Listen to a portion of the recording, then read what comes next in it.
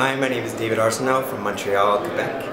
I'm with an organization called Athletic Community Centres. It's a non-profit organization that seeks out communities that want to bring programs that are strength and conditioning based. So we love CS4L because of the LTAD and what it brings to the work that we do with the kids that we work with.